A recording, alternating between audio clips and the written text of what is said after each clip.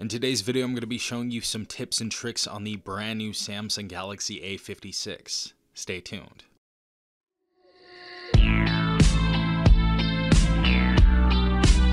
Alright everyone, hopefully you guys are having a good day. Hopefully everyone is safe out there. You may have just got your Samsung Galaxy A56 and you just want to learn some new tips and tricks or some different things to do on your phone that you didn't know before. Well, in this video, we're going to be showing you some pretty cool tips and tricks that you might not know. Alright everyone, so we're going to start off with our first tip, and this is something that should be activated in your camera right now. This is basically going to be a voice command to take a picture. Say your hands aren't free, say you're holding your kid or you set up your phone on a tripod and you want it to capture a photo. All you're basically going to have to do is say capture, and it's going to take a photo. So if your hands are full and you would like to take a photo, that's all you have to say. I believe cheese works as well. Let's go and try that out.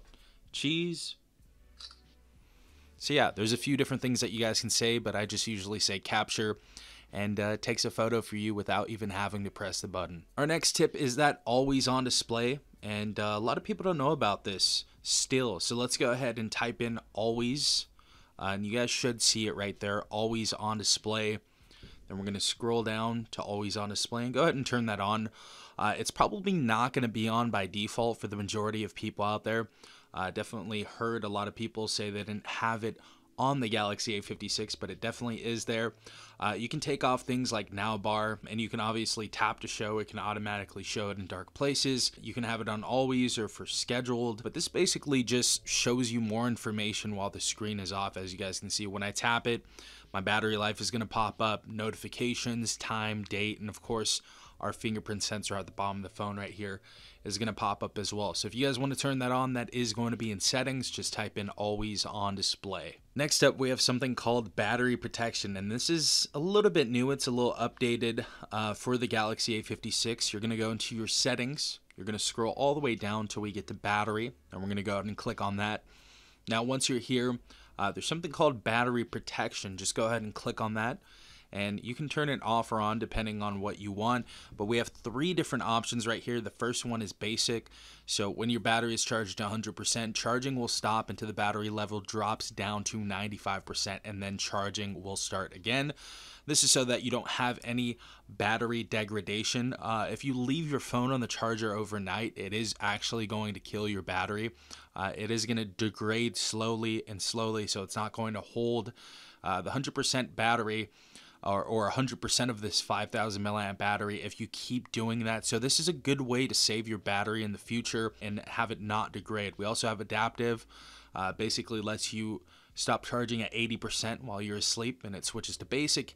And of course we have maximum down here, and your battery will stop charging when it reaches 80% as well. You can also bring this all the way up to 85, 90, or 95%. This is one of the newer features. Usually we only have 80%, so it's great to see we have all these other ones right here. Great to see it. Next up, this is for the people who want a boost of performance out there. So you're going to go into settings, and you're going to scroll all the way down until you get to device care. Once you get to device care, it's going to show you your memory right here. We're going to go ahead and click on that. And basically what we have right here, really cool, is something called RAM Plus. So go ahead and click on that, and as you guys can see, it gives you a little description. It says RAM Plus uses your phone's storage space to provide virtual memory. Choose more virtual memory to allow more apps to stay open in the background. Choose less virtual memory to keep more storage space free. So if we want this phone to run a little bit better, a little bit more optimized, we can put it either on 4, 6, 8, or 2. And if you guys want the maximum of this, of course that's going to be 8. And to change this, you are going to have to restart your phone. So that's just one of the things that you have to do to get that started, but definitely something to boost the performance of your phone. Next up, we have something called Circle to Search, and this is activated when you hold the home button. So if you have that swipe up, so you swipe up very, very shortly, or if we have that little home button with the little arrow, the circle, and the lines, all you have to do is go and hold that. And basically, you're going to draw what you want to search up. And it's going to give you a little description about what you've circled, as you guys can see, and bring up Google Images and certain stuff like that. So if you guys want to learn more about what you're looking at your phone screen, if you guys are trying to find a product that you see in a video or a photo or an article online, this is definitely something very useful. Next up, this is for the person out there that wants the best display possible. If you guys want a more colorful display, if you guys want a more vivid display, what you're going to go ahead and do is go to settings, and we're going to scroll down to display right here, and we have something called screen mode. And that's going to be on vivid, I think, by default. But the great thing is we have something called advanced settings right here, and you can put the vividness higher and higher. So as you guys can see, once we do that, the display just looks a little bit better. In my opinion, it looks more colorful, it looks more crisp. So if you guys want to try this out for yourself, definitely check it out. Now next up, we have something called AI Select, and that's going to be on your little sidebar right here. This is a new feature that they've put in the UI 7.0 suite. We're going to go ahead and click on this, and basically you're going to draw around something to select it. So say we want to go ahead and draw around this. You can set this as your wallpaper. You can choose it to go ahead and copy the text that you're currently looking at, or you can create a GIF. There's other options right here.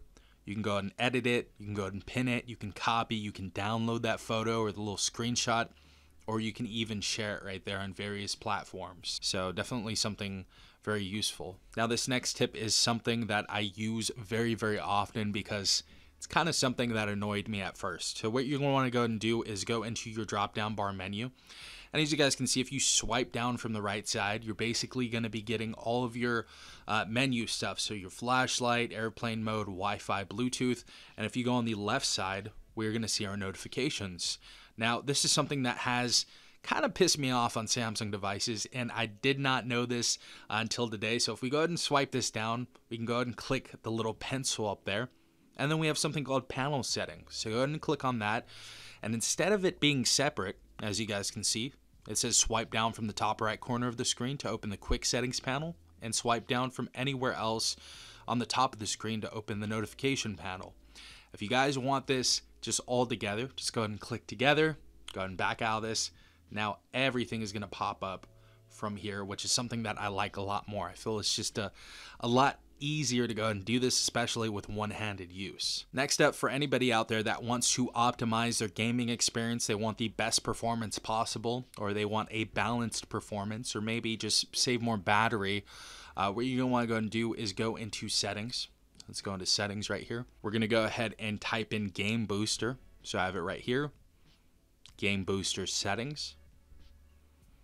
And as you guys can see, we have our game optimization at the top right there. And what you're going to want to do if you want the best performance, you're going to go ahead and set it to performance. Say you want to save more battery, go ahead and set it to battery saver. So if we want the best performance possible, it's basically going to max out that graphics settings for you. And it's also going to just be the best settings to have the best gaming experience possible. So if you guys are in competitive games like maybe PUBG Mobile or Call of Duty Mobile or something like that, this is something that you may want to turn on, especially if you're sort of a hardcore mobile gamer out there. And the last tip I would like to show you is just something kind of cool that just can basically make your phone a little bit faster. Usually we would have to go all the way down, go to about settings, go into developer options and all that type of stuff, but they have actually set this setting up for your convenience, and it is basically going to be called reduce animations. So go ahead and type in reduce animations. If we go ahead and click on this, it gives you a little description of what that is. It says prevent some screen effects, useful if you're sensitive to animations or screen movement. So this is basically how it usually looks. We have animations like this. If you don't want those animations, it basically skips over those and you have a quicker experience, as you guys can see. So if you guys would like to set that up on your phone, again, reduce animations, search in the settings. So those were my tips and tricks on the Samsung Galaxy A56. If you have your own tips and tricks that you figured out, let the people know in the comment section down below. I would love to hear some new tips and tricks. And if you guys enjoyed this video, again, drop a like, hit the subscribe button, and hit the notification bell to be notified every time I upload a new video. This has been Safwan from TechRight. Peace out, Tech Gang.